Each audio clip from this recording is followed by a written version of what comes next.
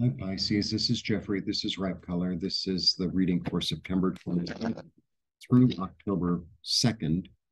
Please like, subscribe, share, comment, press the bell for notifications.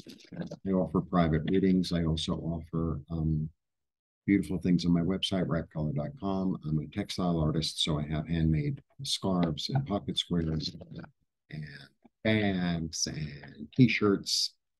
And my little mini message is trust yourself. But I almost feel like, you know, sometimes when I hear things, I sometimes I hear things like trust yourself, darling. Sometimes I hear them like with that energy, and sometimes I hear them like trust yourself. That's how I heard it. It's almost like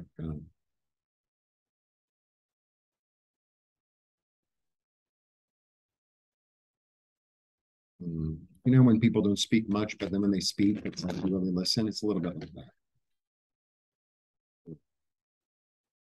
Away we go. I like to shuffle. I could shuffle all day. Sometimes I used to do live videos of this other. Oh, you shuffle too loud. It's like you're watching a tarot reading. Really? You shuffle too loud. All right. Yeah, you're done with something. And now it's time to follow your dreams. Now it's time to do the thing that you want to do. Now it's time to get to work toward what makes you fulfilled because the past is done. Yeah. And you have the strength and you're being guided. You have the strength and you're being guided by a really loving, comforting energy. Nice. In a completely new, this is the astronaut. So he just goes off into space. He goes off into a place he's never gone before. He's completely curious. It's like, well, I've never really done this before, but here I go. A little bit like that. It's like, well, here I go. I'm going to execute my plan. I have faith. There'll be bumps in the road, but I don't really care. I'm going to get there. It's time to move on. I've learned my lessons toward a whole new way of looking, a way of being, a way of seeing, an optimism, what's the word?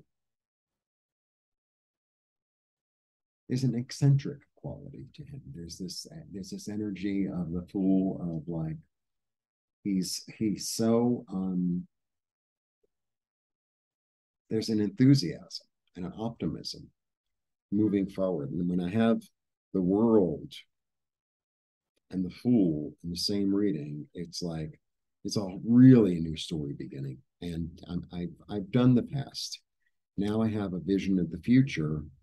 I trust myself. I'm listening to my intuition. I'm listening really, really carefully and in a really loving way to myself and to my soul and where I want to go and what I want to do. The old way of thinking is done. I almost feel like the death card should come up here because I can manifest whatever it is I want if I really believe in it. And my ships are going to come in. There's tremendous optimism in this reading. Tremendous moving forward optimism, listening to yourself, trusting your gut, trusting your feelings, going your own way, not having to fit in, not having to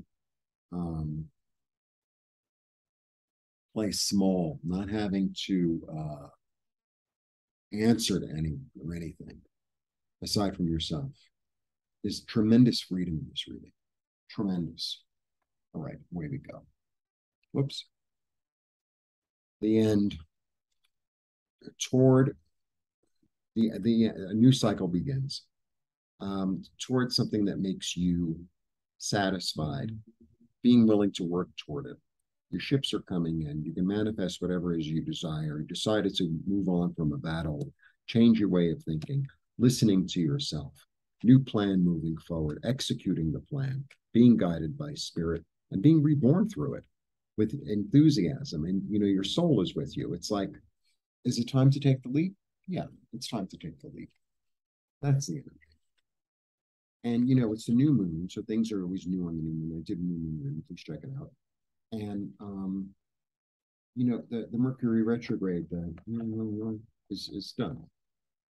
It's done. We're coming into a new season. So be in the new season. And even though it's fall, it feels like spring. It feels like completely new. And it feels good. And enjoy it. And trust yourself. You don't get all these intuitive hits for nothing. You just don't. You'll know. You'll know when to go. Blessings.